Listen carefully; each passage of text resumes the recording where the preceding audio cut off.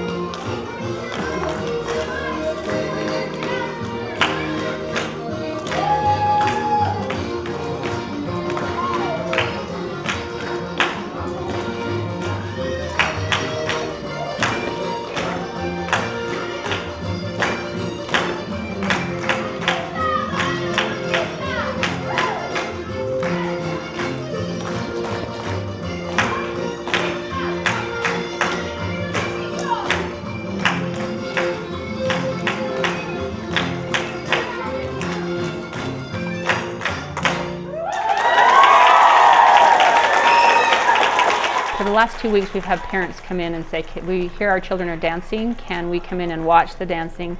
And we weren't going to have a program, we weren't going to invite parents, but as parents kept coming in day after day wanting to see what their children were doing, we decided to have a program.